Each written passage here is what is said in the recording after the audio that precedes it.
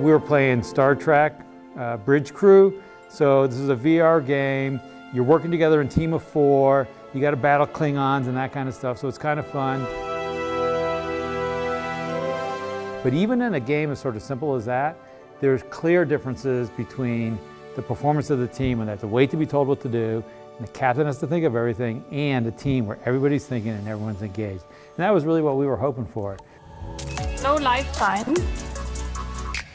Okay. Should I scan for weapons, maybe?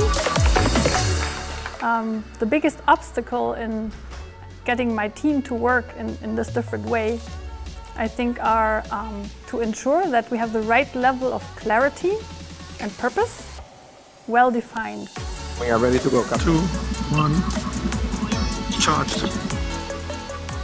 It was pretty cool actually, and I'm most excited about the fact that people very quickly behave like they behave in real life. What we were trying to do was really highlight the difference between an environment where people just wait to be told what to do, or where they step forward, take initiative and say, hey, this is what I think needs to happen, or maybe even, this is what I intend to do because I already know it needs to happen.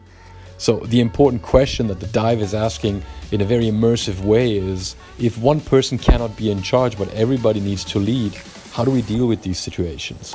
So we're kind of poking the bear here and putting the leaders of Accenture in a situation where they just have to emotionally experience this new kind of leadership. The most pressing insight was that it would be good to agree on a strategy up front. We have a long way to go, right? It's up to us now to define in detail how we want to bring it to life. I see Accenture in the lead for virtual reality training. We do this for clients, and hopefully we do it much more for ourselves as well.